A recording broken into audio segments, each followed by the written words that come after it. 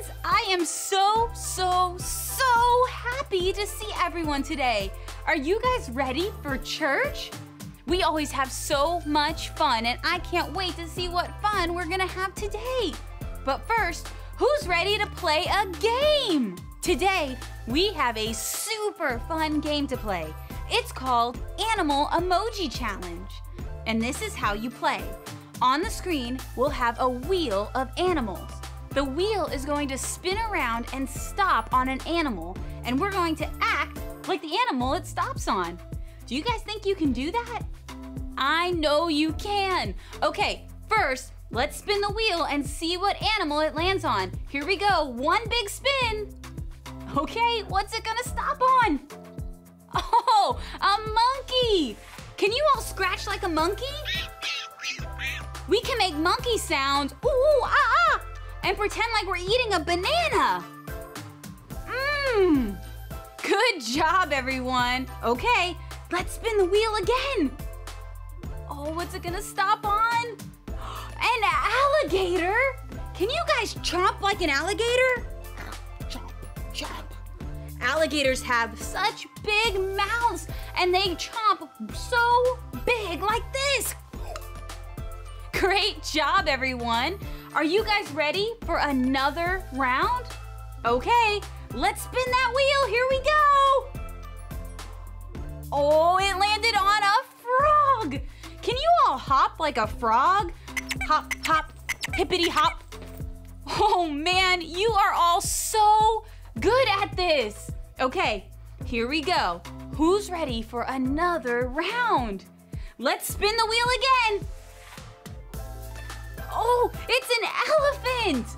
Can you swing your arms like a big trunk? Oh, and we can stomp around on the ground since elephants are so big and strong. Oh man, you guys are so good at this game. Okay, who's ready to spin the wheel for one last round? Here we go! Oh, do you know what that is? It's a bird! There are so many birds in the jungle. Can you spread your arms out and fly like a bird around the room? And birds make some really loud bird noises. Caw! Good job! That was such a fun game. Did you guys have as much fun as I did? You all did such an amazing job. Now, let's take a look at our memory verse. Hi everyone! Are you ready for our memory verse? It's found in Ephesians 4:1. It says, "For you have been called by God." Let's stand to our feet so we can all learn it together. Are you guys ready? Okay, when we say "for you," I want you to point outwards like you're pointing at someone else. Can you guys do that? Good job. Next, when we say "have been called," I want you to cup your hands around your mouth like you're calling to someone. Do you think you can do that? Great job. Last, when we say "by God," we'll point up with our fingers. Let me see you do it. Wow, amazing. Okay, now it's time to put it all together. I'll say it first, and then you guys can repeat after me while we do the motions. Are you ready? For you have been called by God. Ephesians 4:1. Great job! Let's say that again. Are you ready? For you have been called by God. Ephesians 4:1. Man, you guys are getting so good at that. Okay, let's say it one more time. But this time we're gonna say it as loud as we can. Are you ready? For you have been called by God. Ephesians 4:1. Wow, that was amazing. You all did a great job. Now, stay standing on your feet because it's time to declare the Word of God. God's Word is, that's right, it's powerful. Okay, let's shout this out as loud as we can. In 1, 2, 3, 4.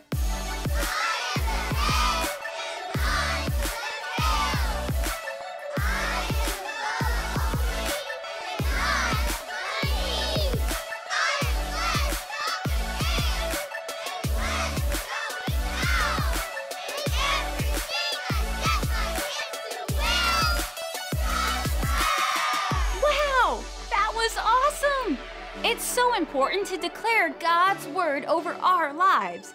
Now stay standing with me. Let's get ready for worship.